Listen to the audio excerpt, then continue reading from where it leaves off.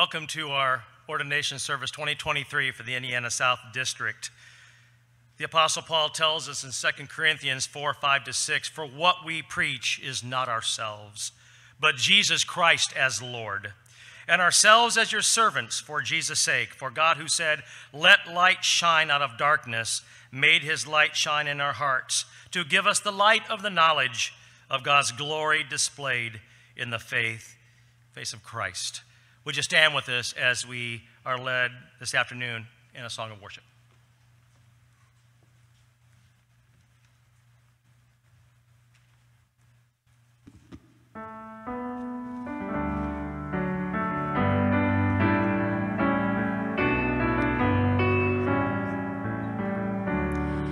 In Christ alone, my hope is found. He is my light, my strength, my song. This cornerstone, this solid ground, firm through the fiercest drought and storm. What heights of love, what depths of peace, when fears are stilled, when striving cease. My comforter, my all in all, here in the love of Christ I stand. In Christ alone, who took on flesh, fullness of God in helpless babe, this gift of love and righteousness, scorned by the ones he came to save, till on that cross as Jesus died, the wrath of God was satisfied. For every sin on him was laid, here in the death of Christ I live.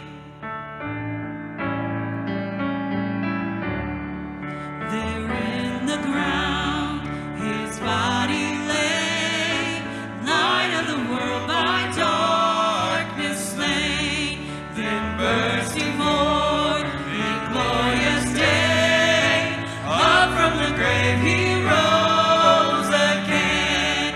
And as he stands in victory, since curse has lost its grip on me, for I am his and he is mine, bought with the precious blood of Christ. No guilt in life, no fear in death. This is the power of Christ in me. From life's first cry to final breath, Jesus commands my destiny. No power of hell, no scheme of man can ever pluck me from his hand, till he returns or calls me home. Here in the power of Christ I'll stand, till he returns or calls me home. Here in the power of Christ I'll stand. Here in the power of Christ we stand. Amen. Please be seated.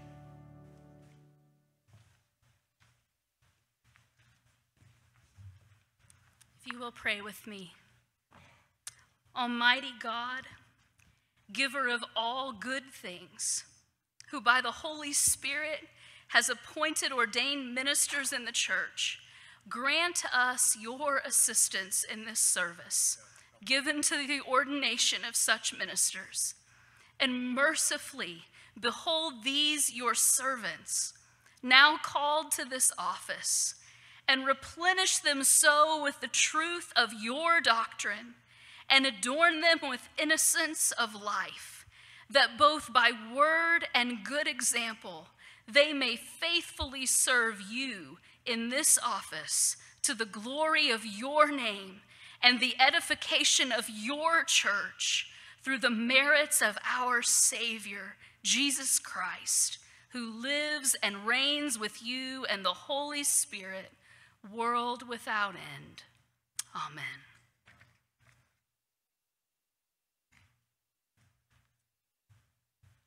So this is a special day for me. I think it's been about 25 years since I've seen our general officer and guest speaker today, and I was a very, very young minister in the 80s at the time.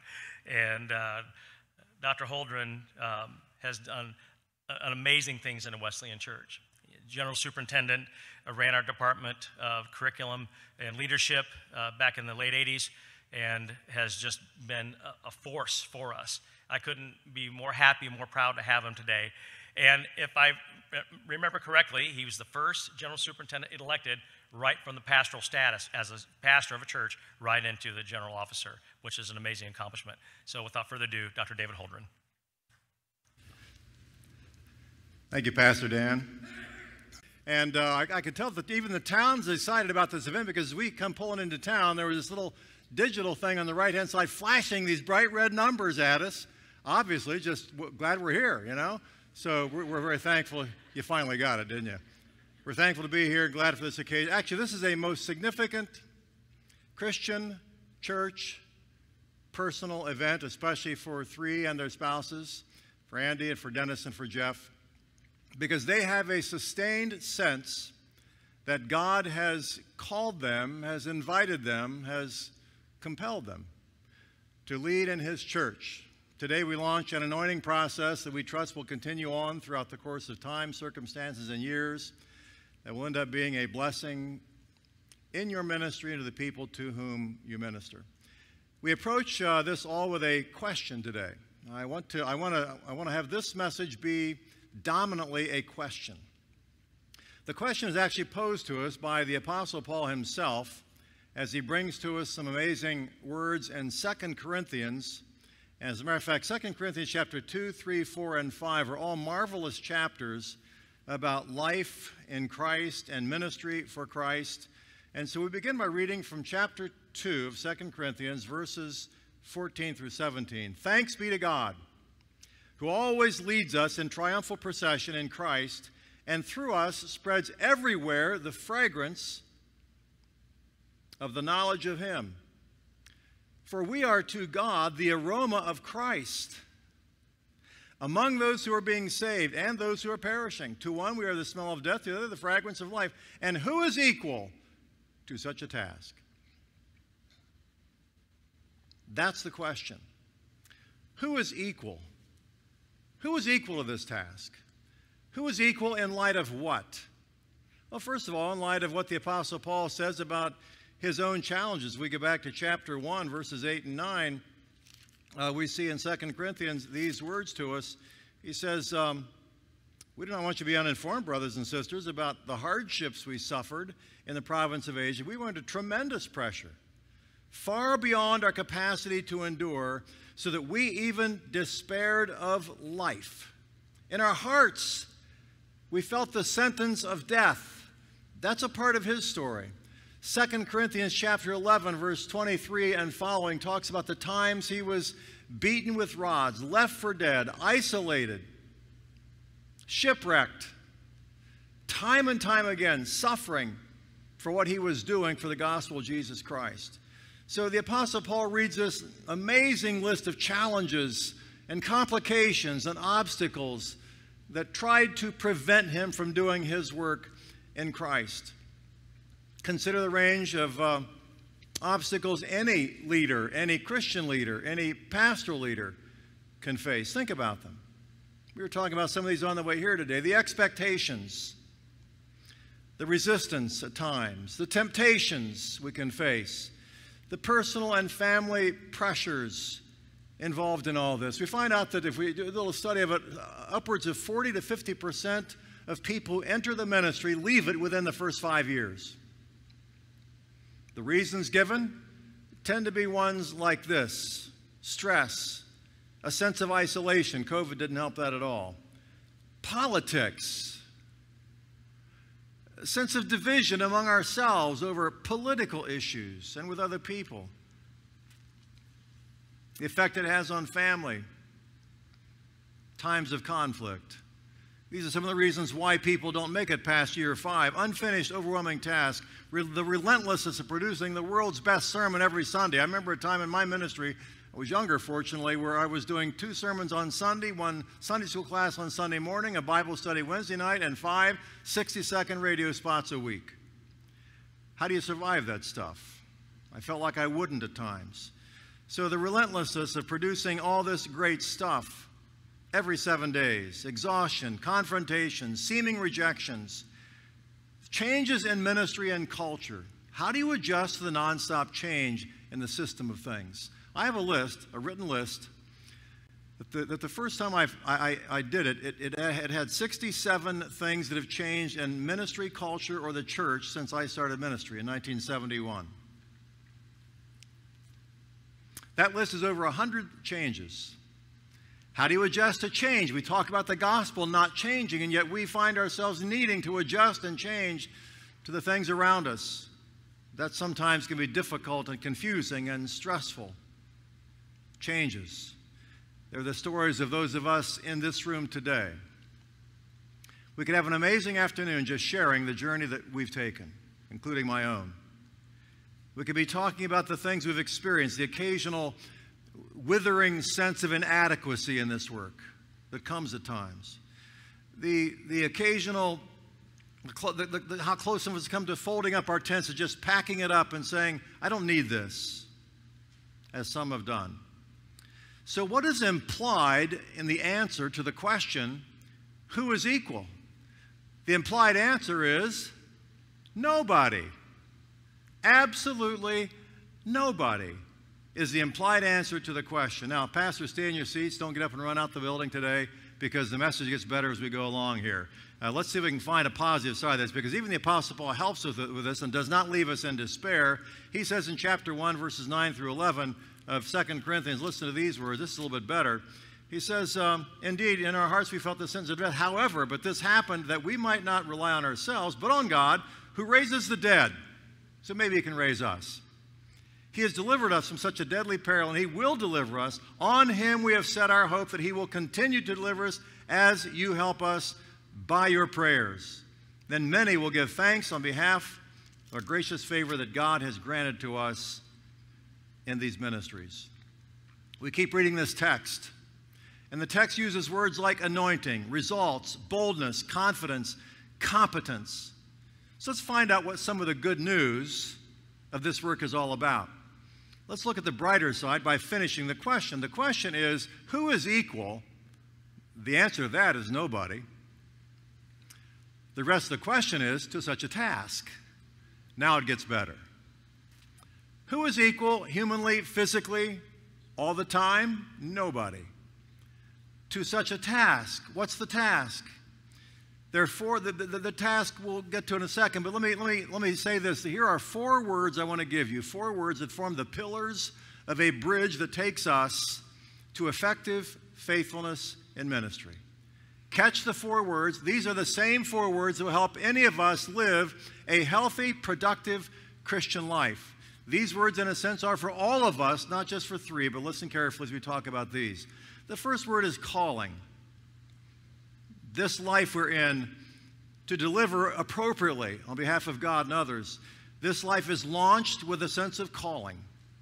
Calling is something we talk about as something we get from God. God is calling us, inviting us, compelling us, and we must have a sense of calling in this word if we're going to minister effectively and survive the challenges that it can provide. Calling is so deeply important, time and time again. I would come back to the sense that God actually invited me to this amazing ministry. That calling can sustain us. That calling will compel us. That calling will give us the kind of strength that maybe nothing else can give us in this kind of work. Technically, however, listen, these are not the only 3 called to ministry. It isn't just us on the platform or those of us out here in current ministry. Technically, listen, all of us are called by God. Do you realize that? Every single one of us has a call from God, first of all, from darkness to light. The Bible gives a whole list of callings we have. Well, let me just give you 4. We are called from darkness to light. He invites us to come to him. He invites us to believe in him. He invites us to invest in him. He invites us to follow him. Every single one of us here has a calling from Christ. You're all called. Darkness to light, called to Christ.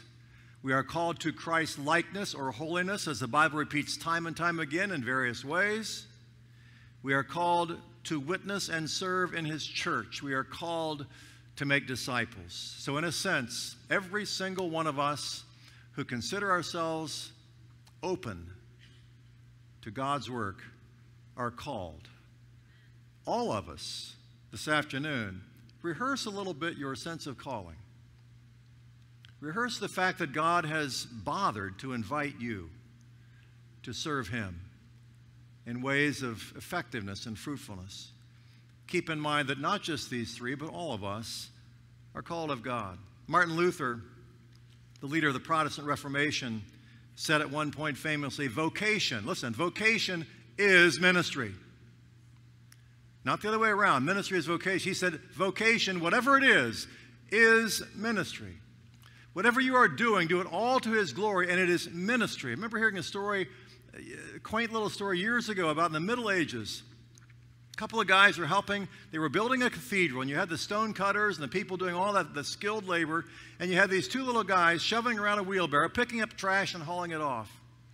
Somebody came up and asked one of these 2 men, so what are you doing? One of the 2 stood up and looked him in the eye, kind of threw his chest out and proudly said, I'm building a cathedral. It didn't make any difference to him what his job was, what his skill level was. All he knew is he was sharing in the responsibility. He was participating in carrying the load of building the cathedral. That's the kind of attitude it's worth having in this life for Christ. Ephesians 4:11 through 13 says he gives or assigns some to be apostles, prophets, evangelists, some pastors, some teachers, all for the purpose of leading us to maturity, to the fullness of Christ. Calling, chapter 2, verse 17, is not my idea. It's God's invitation to make disciples. In chapter 1, verse 1 of 2 Corinthians, the apostle says, by the will of God, I'm doing this. In chapter 2, verse 17, he says, like men and women sent by God.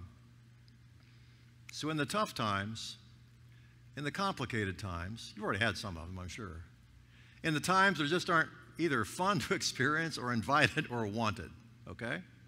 In some of those times, remember your calling. This isn't just you.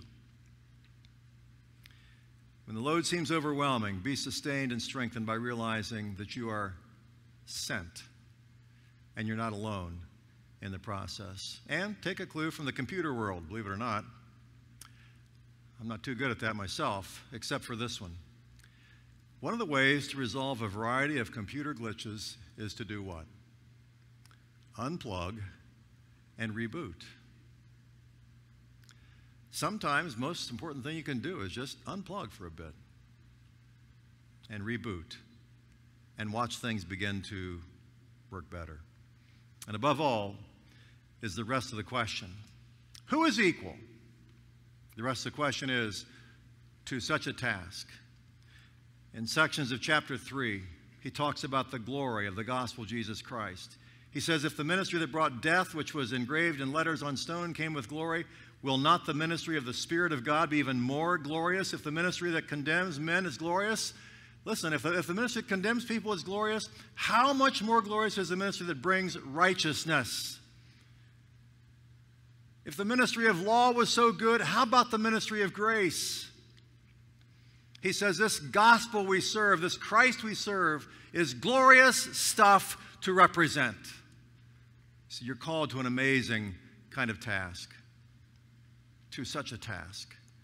So the first word, the first pillar is your calling. To sustain you, to help you, to strengthen you, to stabilize you. The second word is character. This calling demands noble character. This is the second pillar of that bridge. In chapter 4, verses 1 and 2, he says, therefore, since through God's mercy we have this ministry, we don't lose heart. Rather we have renounced, whether we have renounced secret and shameful ways, we do not use deception, nor do we distort the word of God. On the contrary, by setting forth the truth plainly, we commend ourselves to everybody's conscience in the sight of God. Character. As leaders, we need to develop and display increasingly Christ-like character. I've oftentimes said, and I believe it with all my heart, there are a lot of people out there that are not in church today because of some of us who are in church. There are a lot of people who have turned away from Christianity per se because of a lot of folks who call themselves Christians, but just didn't come close to living the life.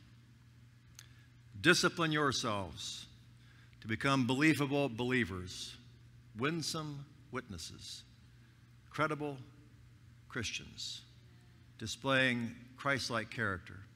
And as St. Paul said to Titus, I love this, in Titus chapter 2, verse 10, he says, in every way possible, making the gospel of Christ attractive. Do you care at all about that? Do you care what people think about Christianity, what they think about the gospel of Jesus Christ? He says, in every way possible, don't just try to prove how right you are. He does not say in every way possible, get involved in political arguments. He does not say any of that kind of stuff. He says, in every way possible, make the gospel of Christ attractive.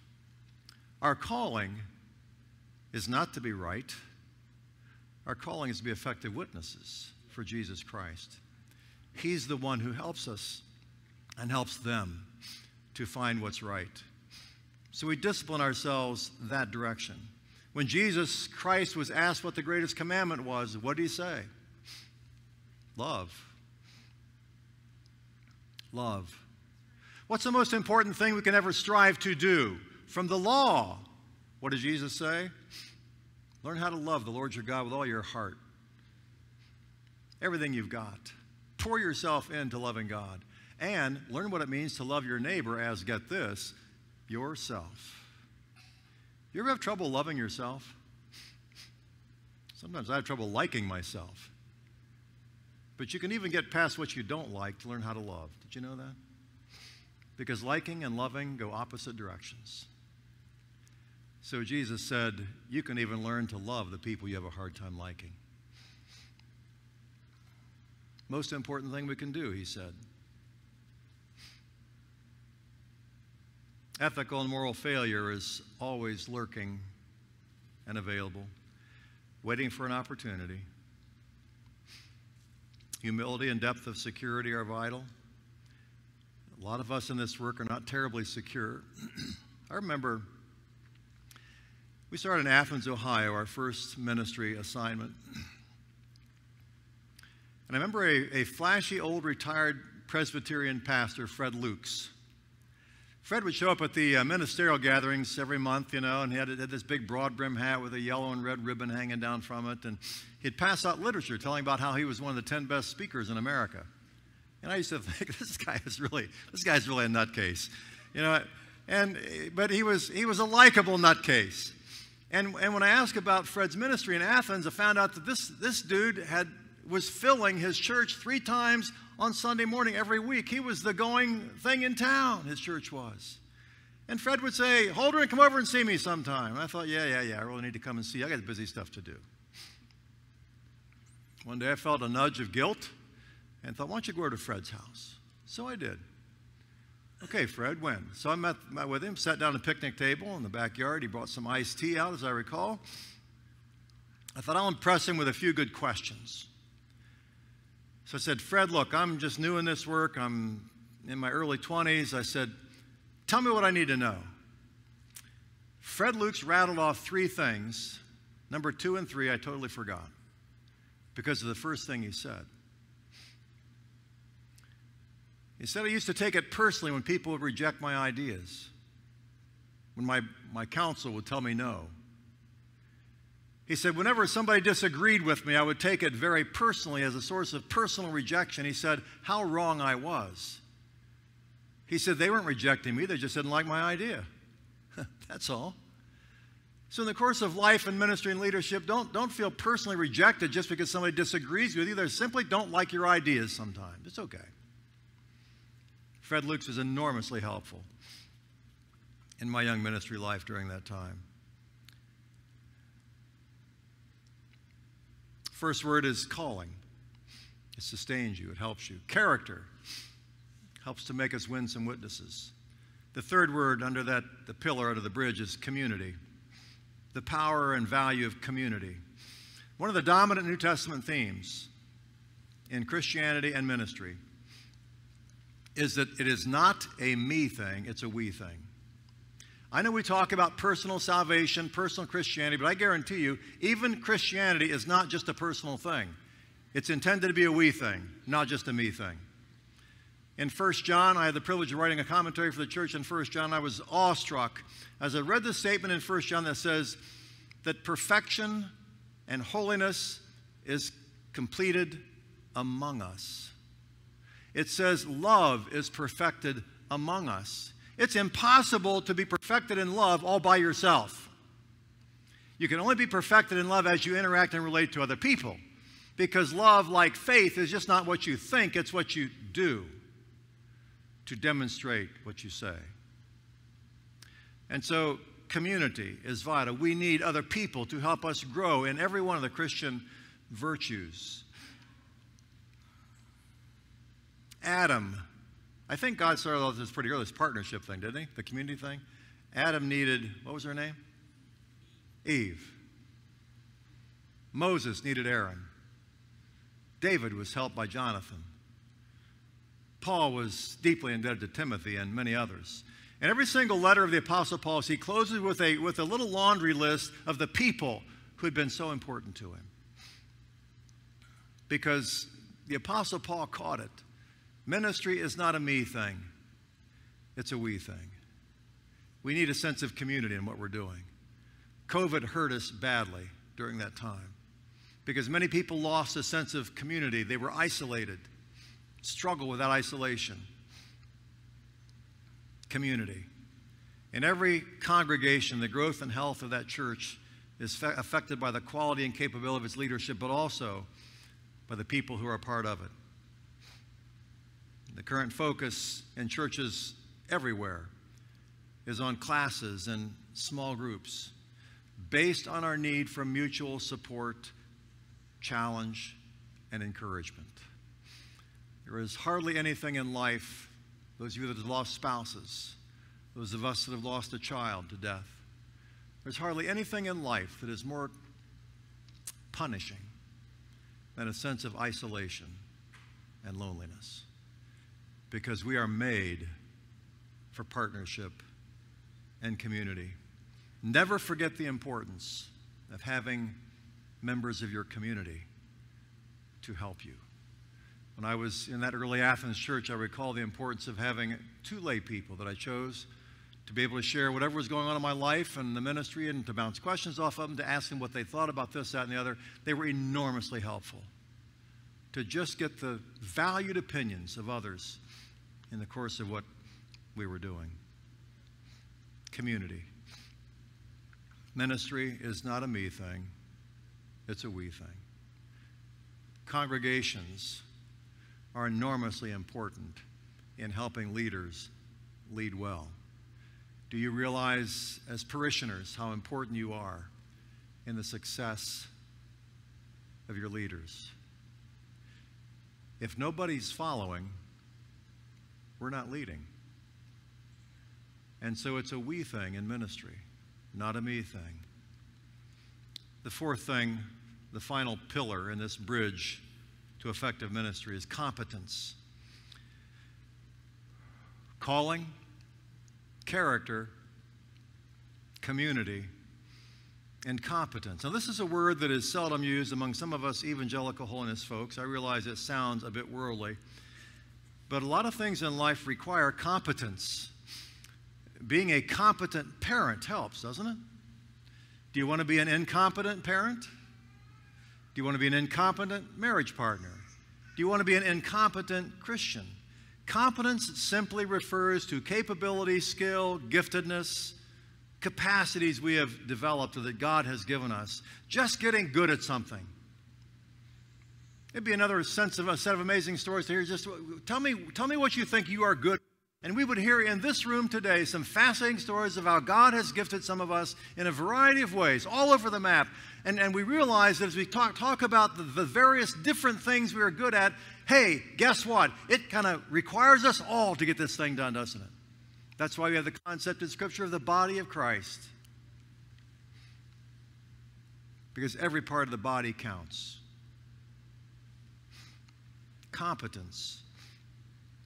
In 1 Corinthians chapter 9, Paul talks about training and running to win. The Apostle Paul talks about athletic contests nonstop. If you don't enter, you don't run. If you don't run, you can't win.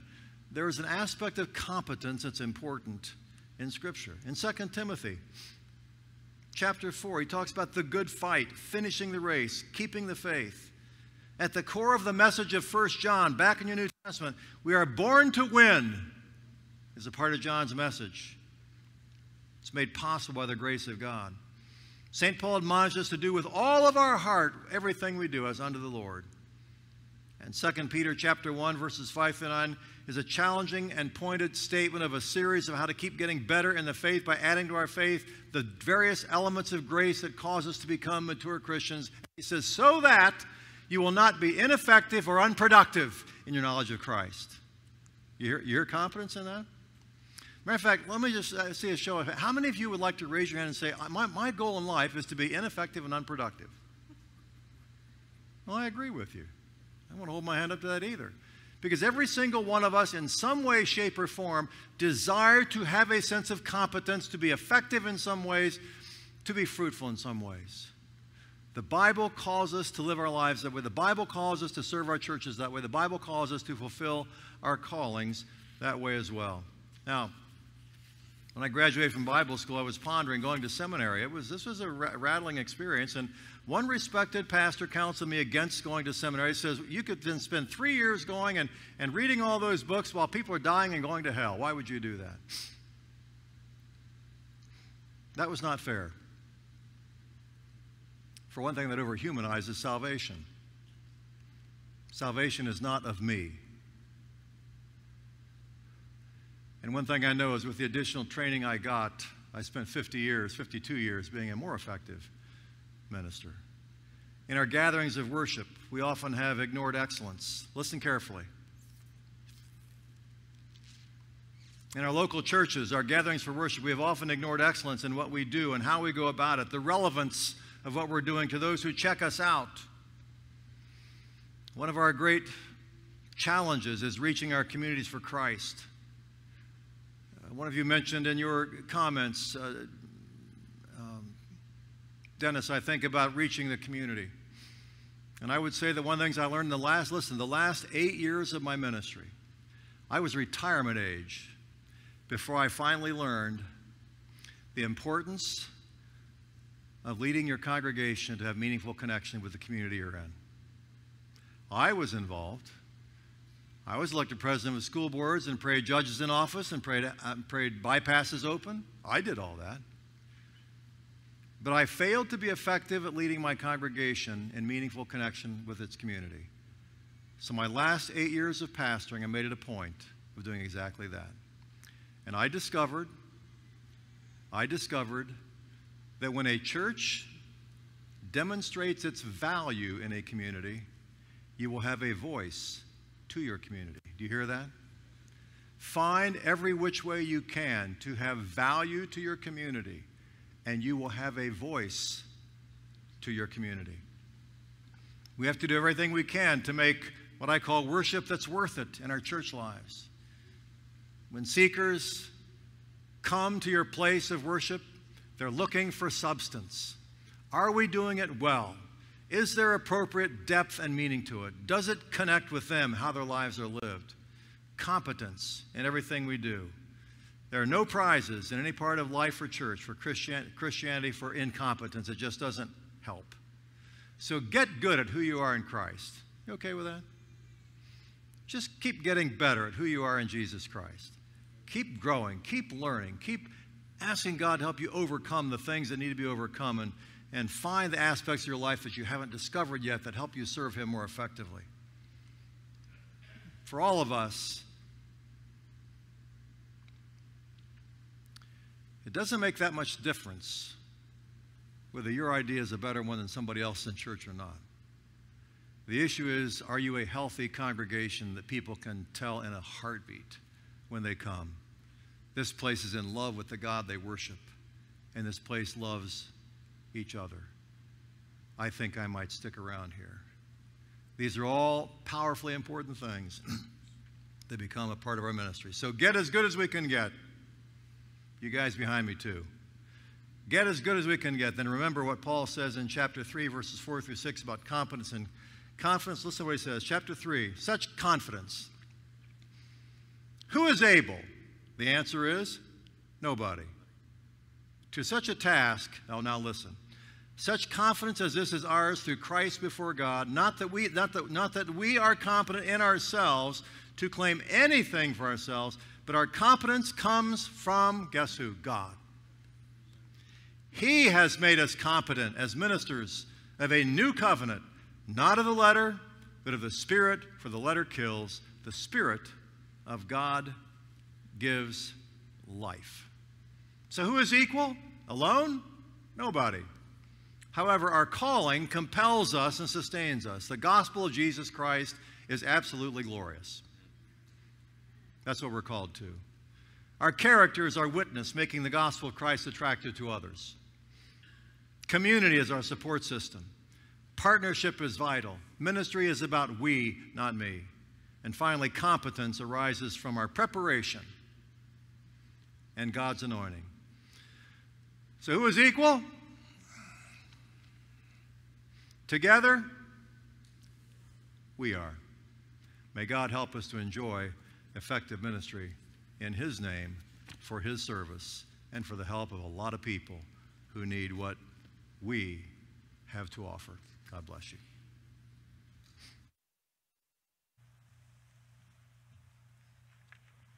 Thank you, Dr. Holdren, for those tremendous biblical words of encouragement and wisdom, and thank you for your pastor's heart.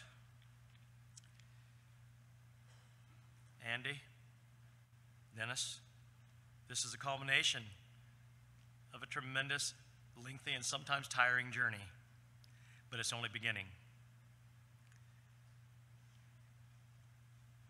And Jeff, it's a new one for you, and God's still not done with you either. Gentlemen, would you please stand? Spouses, please remain seated. Pastor Doug, our district superintendent.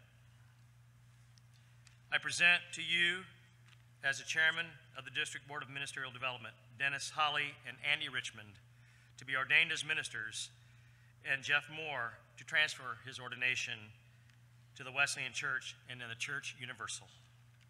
Please remain standing. Thank you, Dan. Dear friends, these are they whom we purpose, God willing, this day to ordain ministers. For after due examination, we find that they are truly called to this function and ministry, and that they are qualified for the same. You may be seated.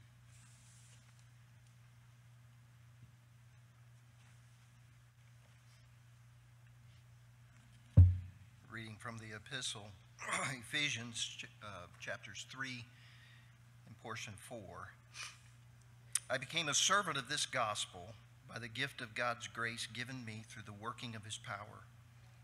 Although I'm less than the least of all God's people, this grace was given me to preach to the Gentiles the unsearchable riches of Christ, and to make plain to everyone the administration of this gift, which for ages past was kept hidden in God, who created all things. It was He who gave some to be apostles, some to be prophets, some to be evangelists, some to be pastors and teachers, to prepare God's people for works of service, so that the body of Christ may be built up until we all reach unity in the faith and in the knowledge of the Son of God, and become mature, attaining to the whole measure of of the fullness of Christ.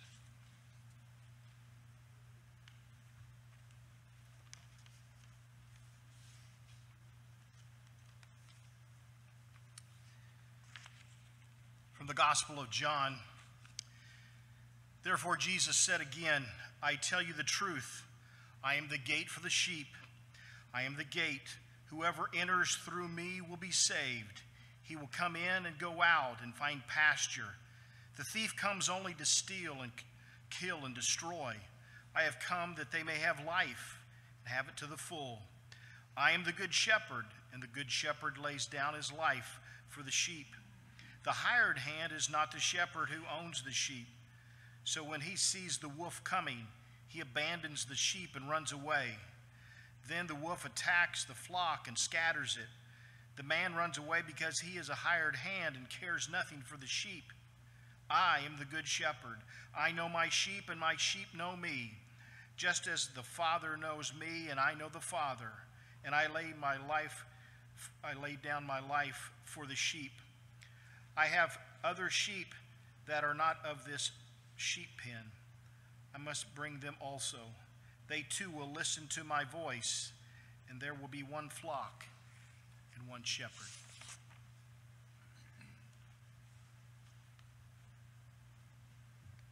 Gentlemen, would you indulge me one more time, and please stand. Spouses, remain seated. Dear servants of God, you have heard both in your private examination by the District Board of Ministerial Development and in the message which has been delivered to us today, something of the importance of the ministry to which you are now called. You are under shepherds of the Good Shepherd. The Lord Jesus called to teach and admonish, to feed and provide for the Lord's family, to bring the lost into the fold, to bring each person unto the fullness of the stature of Christ. Remember always the greatness of this responsibility, and give yourselves without reservation unto the ministry to which God has called you. We charge you to pray daily for divine guidance and strengthening, so that by your study of the Scriptures and your own personal growth and development, you may both model and ideal of Christ and lead your people to live in keeping with his example and instructions.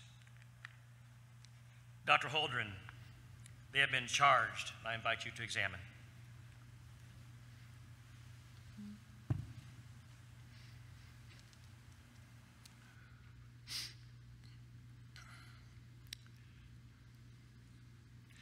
The assembled congregation out there actually represents the Church of Jesus Christ around the world.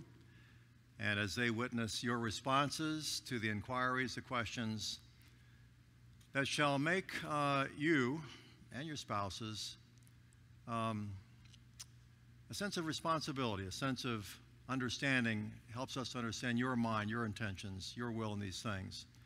And we hope that these responses, your awareness, will make you even greater in your faithfulness in doing the duties that God has laid before you. These are the questions.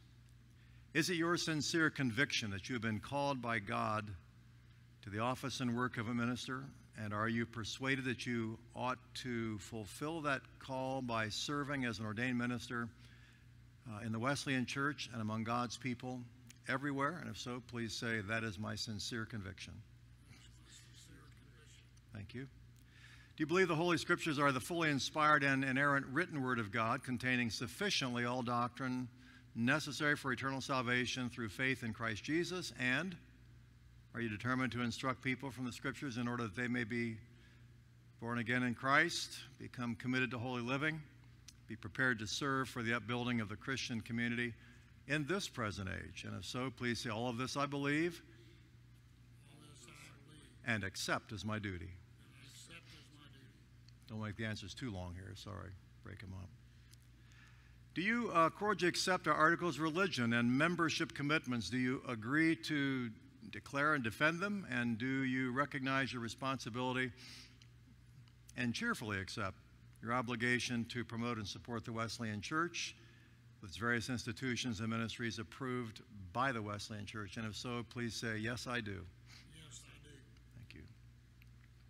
Will you with diligence minister the doctrines, sacraments, and disciplines of Christ, being always ready to challenge strange, unusual doctrines which are contrary to God's word, no matter where it arises? If you're willing to do that, please say, I will as God enables me. Thank you. Do you intend to make the reading of the Word of God and effectual prayer your own earnest personal pursuits, and will you seek to make your lifestyle and your family relationships and witness exemplary as far as possible for you? And if so, please say yes, the Lord being my helper. Yes, Lord, being my helper. Believing that accountability and acceptance of authority is God's design for His church, will you cheerfully accept the direction of those whom God and the church may place over you in the doing of your work? And if so, please say, I will cheerfully do so. I will cheerfully do so. Do you hear that? That's good stuff. To that I say amen, all right?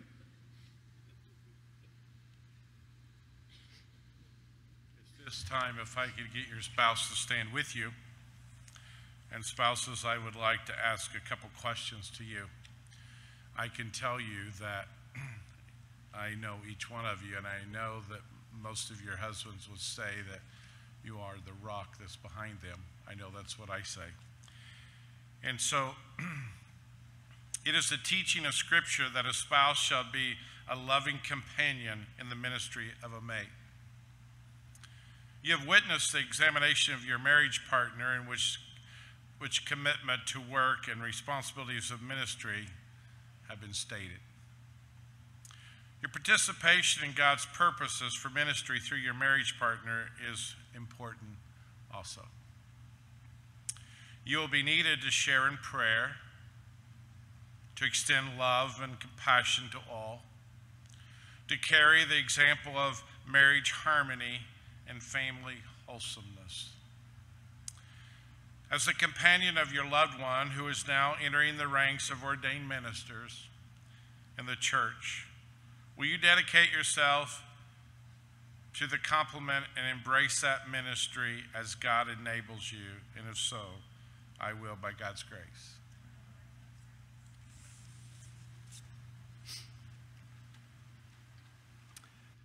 If you would please kneel at the altar, your spouses can kneel with you if they would like.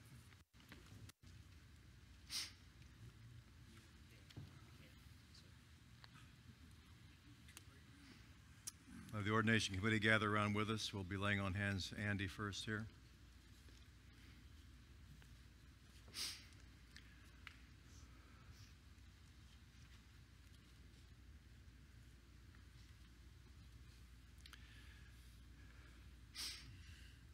Andy Richmond, include Angie in this process. We lay hands on you today as a part of the Church of Jesus Christ. With this gathering of support to you, we ask that our Lord, our Heavenly Father, give you an outpouring of His Holy Spirit that is not just for the moment, but it's for your lifetime. Yes. It's for your ministry and your work. Yes, God. Because it's needed for your service as an ordained minister in His church. May God's anointing enable you to be a faithful and powerful exponent of His Word, to be an instrument for His holy sacraments. In the name of the Father, the Son, and the Holy Spirit, please take authority to preach the Word of God, to administer the holy sacraments, to perform the duties of an ordained minister in His church, and may God bless you and help you as you do it. Amen. Amen. Amen.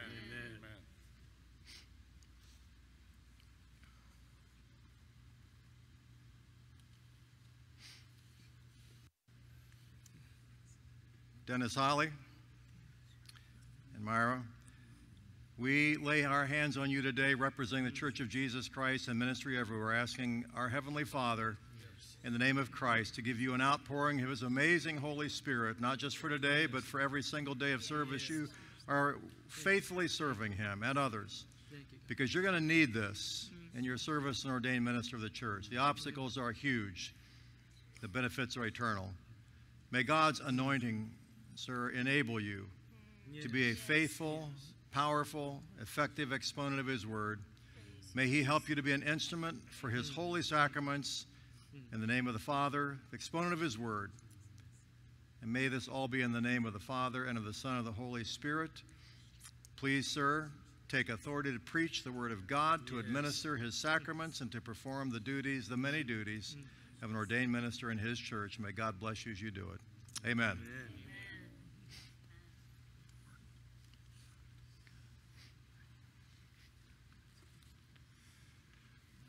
Jeff Moore and Vanette, we join together as the ordaining committee today, ones who have taken this step before you, ones who have walked this path in front of you, and we pray that we might be examples in the process to you. As we lay our hands on you, we ask the Lord Jesus Christ to give an outpouring of his spirit and his wisdom, that it would be so powerful, so important for your work as an ordained minister in his church.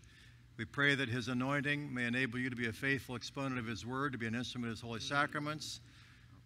And may this all be in the name of the Father, the Son, and the Holy Spirit. And we pray today that you would take authority, Jeff, take authority to preach the word of God, to administer the amazing holy sacraments, and to perform the many, many duties of an ordained minister in his amazing church. And for this we give thanks in Christ's name. Amen.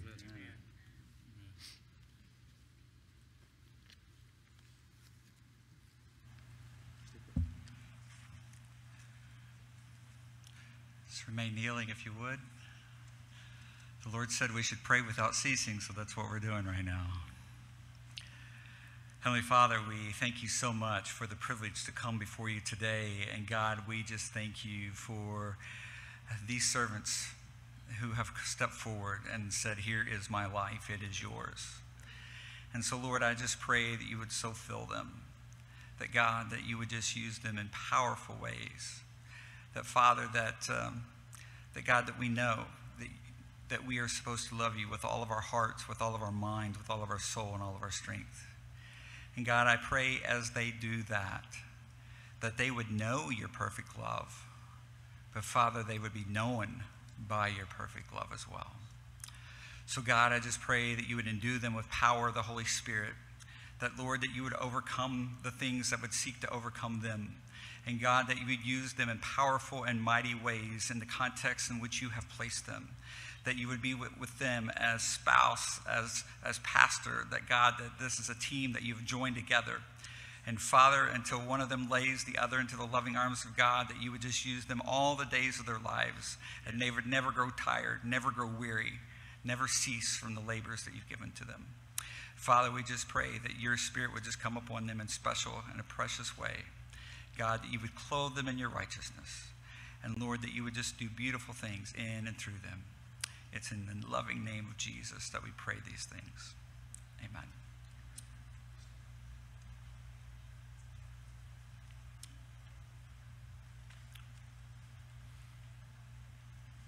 Amen. May the God of peace, who through the blood of the eternal covenant brought back from the dead our Lord Jesus, the great shepherd of the sheep, equip you with every good for doing his will. And may he work in us what is pleasing to him through Jesus Christ, to whom to him be glory forever and ever.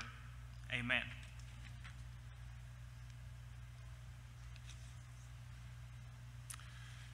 At this time, newly ordained ministers, we want to lead you from here to the cafeteria. And we are going to go in procession, and we will stand for the right hand of fellowship once we get into the dining hall. And we would invite all of you to go with us as we have a reception planned of celebrating what God is going to do in their lives. Dr. Dan, would you lead us?